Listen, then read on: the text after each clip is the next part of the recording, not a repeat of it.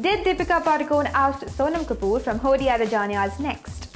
Apparently, Sonam was the first choice for Homi Adajania's upcoming film. Hello and welcome, you're watching Bollywood Live and I'm Mitzi Fonseca. We have seen how the entire world has become so competitive. Everyone wants to be better than each other. And the same thing is seen in our very own B-Town as well. Here we bring you a tale of two new competitive heroines of Bollywood, Deepika Padukone and Sonam Kapoor. The competition between these two beauties started right from their first film. Their debut films, that's Om Shanti Om and Savarya respectively, were released on the same day. Now don't we all know that in a competition, one has to win while the other has to lose? While Deepika hit the jackpot with her debut film, Sonam couldn't create a strong impression on the masses with her debut film. But then she went on to become the ultimate style diva of Bollywood.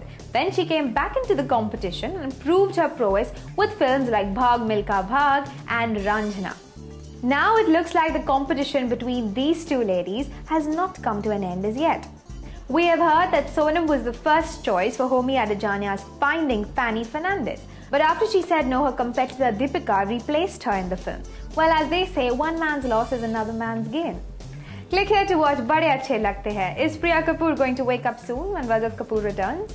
And click here to watch the Chris 3 dialogue promo. Subscribe to the Bollywood Live for the latest B-Town gossip.